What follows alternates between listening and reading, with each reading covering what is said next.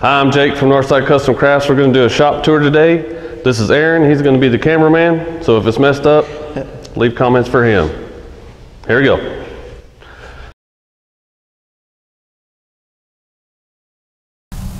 Here's the outside of it. It's a 40 by 50 insulated shop. We built it to build race cars in. Then I started woodworking. So I'm going to show you a few pictures of the race cars as we make our way back into the shop.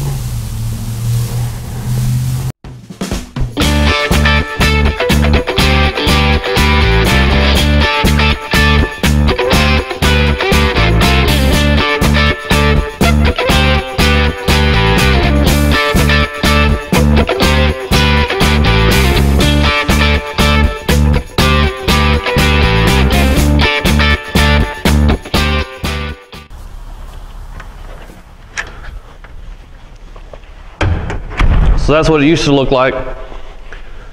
So when you first walk in the door now, we have our sheet goods storage, and I need to come up with something different for it, but this is what we have right now. It's just pretty much a piece of wood laying on the floor, and we lean it up against the wall. So that's what we have. Now moving along this side of the wall, we have our Grizzly 17-inch bandsaw, and I liked it so much, we got 2 of them. So now when I first started doing woodworking, we were doing a bunch of shapes, and I was doing a lot of work on the bandsaw. So things have kind of changed as you grow and as you do different things, your needs kind of change. So I'm not really sure if I need 2 bandsaws now or not, but when I do need it, it's pretty convenient.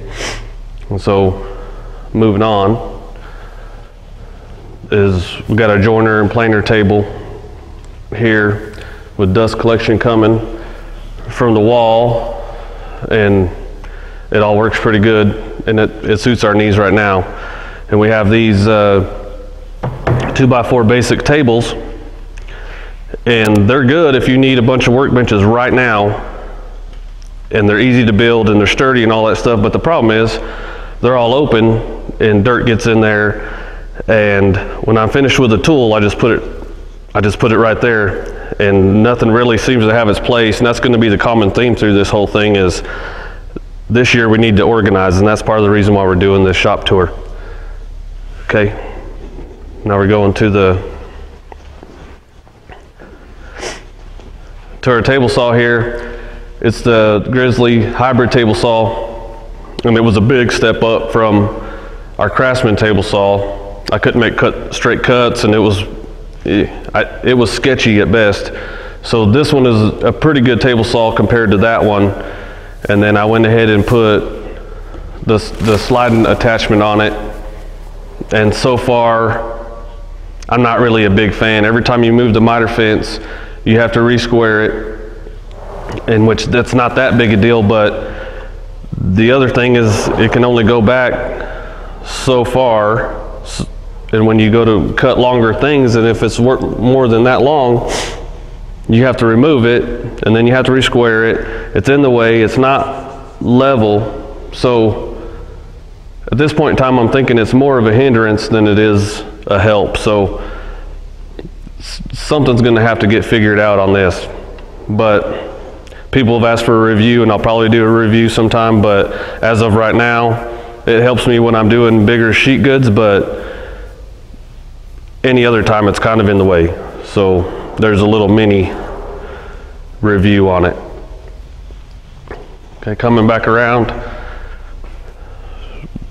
we have some more of these tables, which here we go again.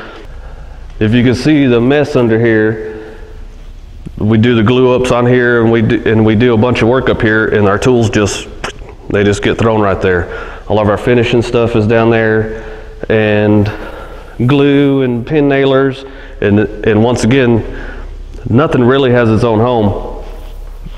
So that's going to be the big improvement this year is shop organization. Here's a couple cedar chests we made. We're going to sell one, and we're going to raffle one off at the Make-A-Wish Car Show.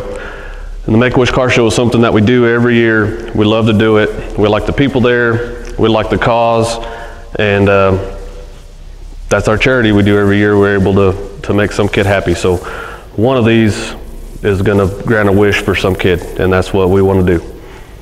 Okay.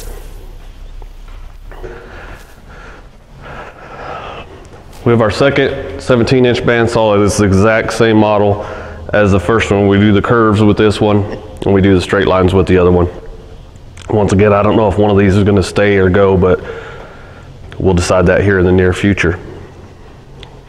In my clamp racks, the racks themselves are from Grizzly, and the bottom thing I have on the wheels is the original roll-around casters for the dust collection system.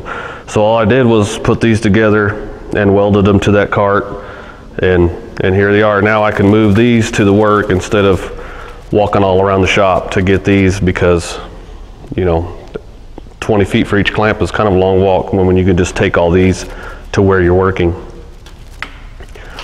Next thing we have here is a Supermax 1938 drum sander. It's amazing. This thing is awesome, and it's pretty pricey, but the convenience of it is worth the price. And this is a heavy duty made machine right here, and I'd recommend it to anybody. So there you go. The dust collection is a 2 horsepower Grizzly model, and that has the Super Dust Deputy, and it has the dust entry to tell you when the barrel's full, which I really recommend that, because if you miss it, you destroy the shop. So that's one thing I do recommend. And the Cyclone works good, and it keeps the shop clean, it keeps my lungs clean, and it's a really good system. So I have my battery chargers over here for my power.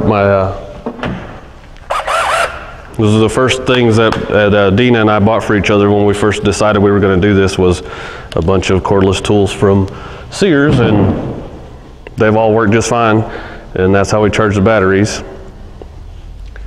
And coming along to this rigid belt sander and orbital sander combo, this is one of those tools where I'm watching videos and everybody has them, so I was like, it has to be pretty cool. So I bought it, and it is cool, and I don't regret buying it at all. It does a pretty good job on everything.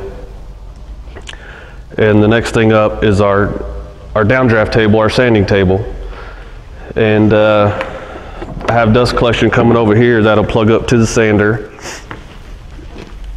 Let's hook it up like that, and then the downdraft table works. This is a really big surface area for this to work, so if you're working on something small, I cut all these offcuts so you can adjust the size of the table.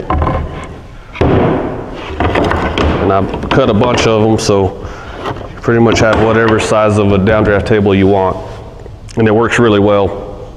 So when you have your route and things up here and you get a bunch of chips, then you just lift that up, and I have a groove cut back there, and all the suction will go back through there, and you just blow it down there, and it works really well. And once again, if you want to look at the mess down there, everything just gets thrown wherever it lands, and that needs to get fixed. Now the shop air runs from the other shop and comes over here and plugs in, and we did a video on running this line and have an air line all over the shop. It's pretty convenient, and the compressor's over in the other shop, so I don't have to listen to it, and it's pretty good. Coming along to the miter saw station, we have the dust collection comes over to a 4-inch port, and I have a 2.5-inch port, and one goes to the saw itself and the other one goes to a downdraft table I made. Now the problem with it is if you have both of them open, both of them lose suction from one another, and it doesn't work that well. So I'm going to do the shop vac thing with the Cyclone, and so I'll be able to run the downdraft table and the miter saw at the same time, and we won't lose suction from each other, and it'll work a lot better. And once again, if you want to look at where everything just gets thrown under here, and this is going to be the next big thing after we do Make-A-Wish Car Show. This is going to be the big improvement for next year.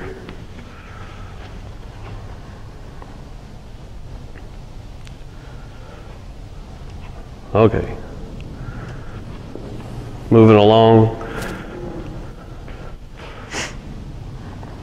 The scroll saw is one of the first machines I bought whenever we figured out we were going to start doing woodworking instead of drag racing.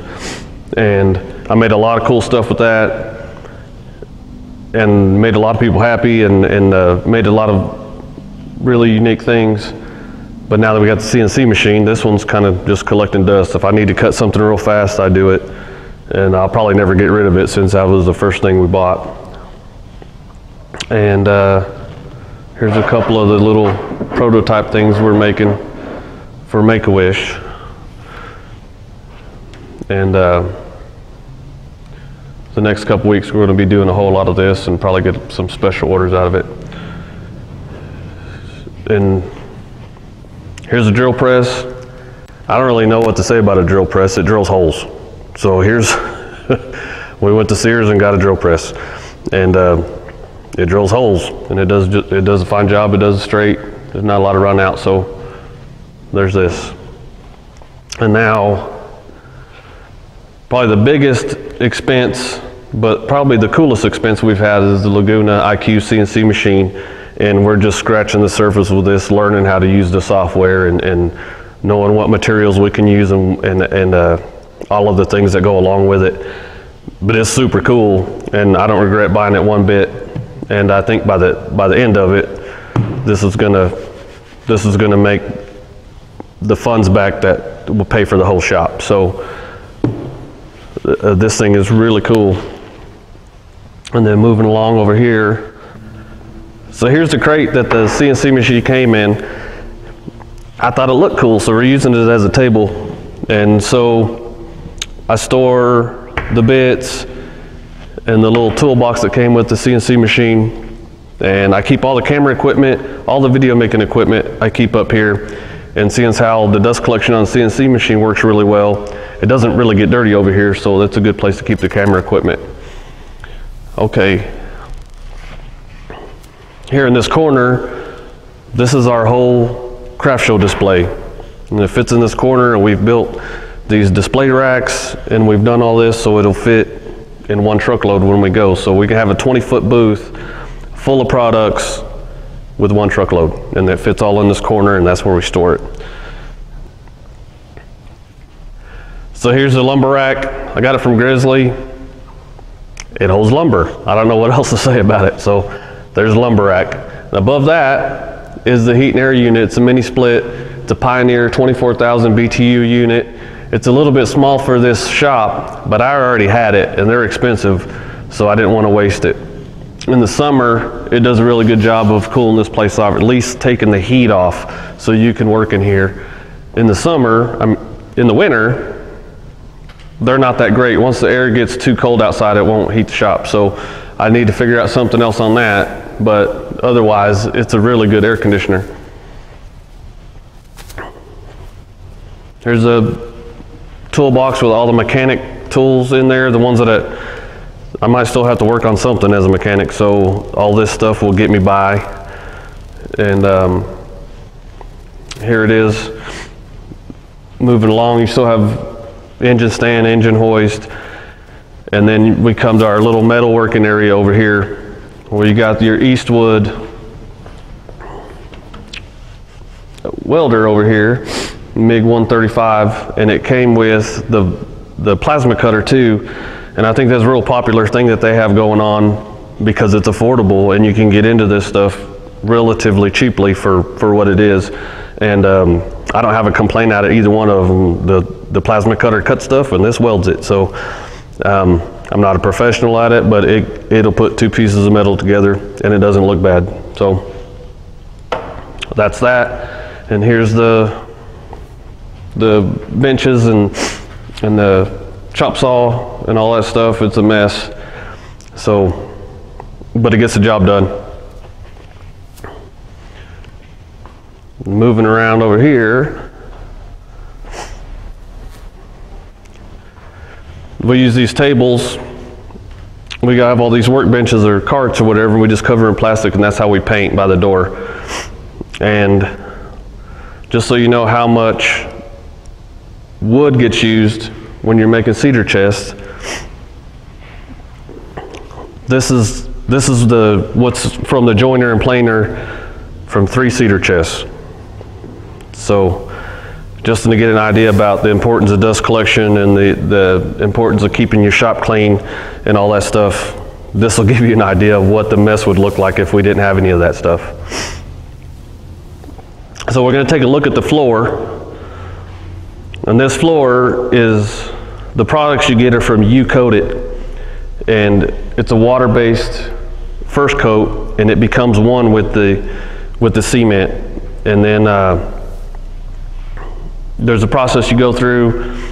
It's really not that expensive for what you get. It has a lifetime warranty, and it's easy to clean your shop. So this is our 2017 shop tour.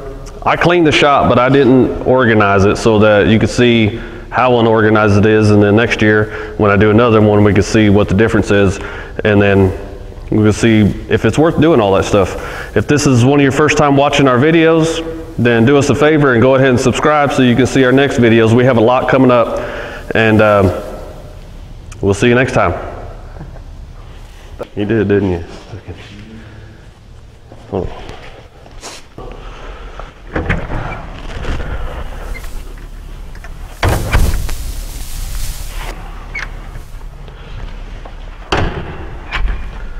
So that was the shop before.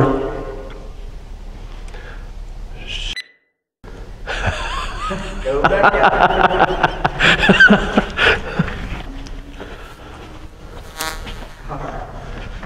Now the cussing. No cussing. No cussing. No cussing. Don't be all like, dude, I'm too cool to do video with my stepdad because I'm awesome. And huh? You see me just go? I'm gonna go turn it on. You can turn off the camera for a second.